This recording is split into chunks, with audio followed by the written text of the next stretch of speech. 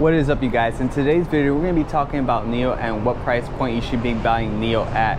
NIO has been dropping so much, and right now we are almost at the support level. So I'm going to go on the laptop really quick here and show you guys a technical analysis for the stock NIO.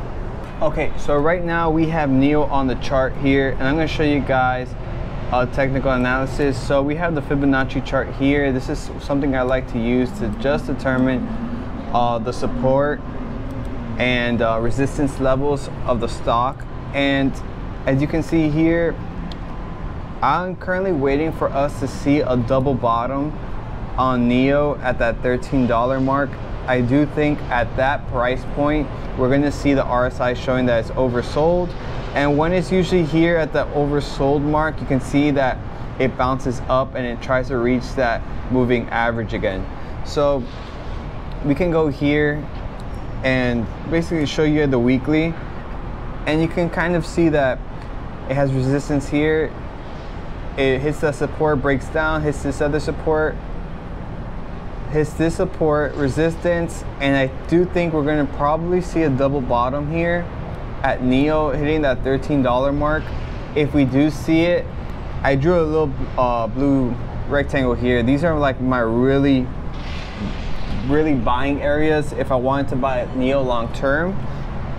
So around that $13 mark is very ideal. If we break that $13 mark and go lower, the next target we're going to see is around that $10.50 average. If we go back here on the chart, you can see that there's a support level around here, and I do think that will be probably the next target we hit if it breaks down below 13. I'm really not sure it's going to break down below 13 because I feel like the market's almost at its bottom right now, and everything has dropped so much in such a short period of time. It's like a rubber band effect. If it drops really fast, it's going to climb up a little bit faster. So you have to take that into consideration. And you see Amazon dropped a lot, and Amazon, I do think the market's going to bounce after Amazon probably hits that 2,200 mark, and it's almost there. It's currently at 2,300, and I do think the market is almost at its bottom. So I do think we might see a double bottom here at that $13 mark, and from there we're going to see it trend up.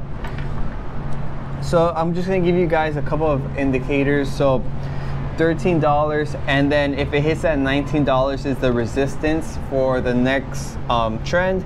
If it breaks that, we're going to see 23, 28, 35, and 44.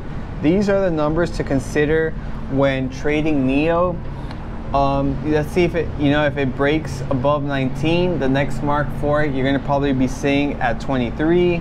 So you can use these a lot for swing trades or call options or put options as well.